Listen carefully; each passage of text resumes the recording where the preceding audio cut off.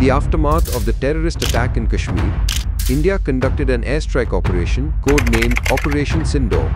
According to emerging reports, this operation targeted multiple Pakistani air bases, and in this operation, a weapon played a vital role named BrahMos. The BrahMos Missile. For the BrahMos uses with the BrahMos superiority. The BrahMos is indeed a supersonic cruise missile and widely considered one of the best in its category globally. Its exceptional speed, typically ranging from Mach 2.8 to Mach 3.5, sets it apart from many other cruise missiles. This means the BrahMos can travel at 2.8 times the speed of sound, which is approximately 3,430 km per hour.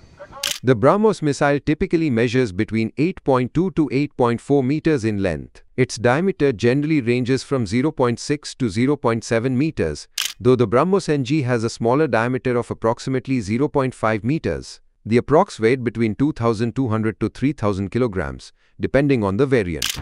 The body is the main cylindrical structure that encloses the missile's internal components. Wings, typically fork-lipped delta shapes located mid-body, provide the necessary lift and stability during flight. The nose cone houses the radar seeker used for terminal guidance and may also contain other sensors and explosive material.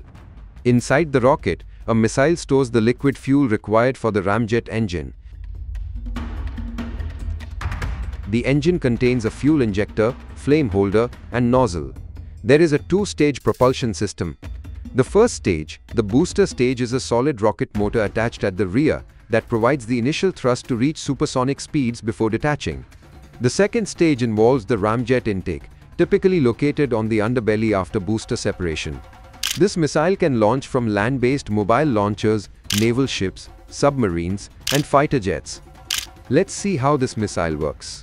Before launch, the target coordinates and other relevant parameters are fed into the missile's onboard computer system from the launch platform's fire control system.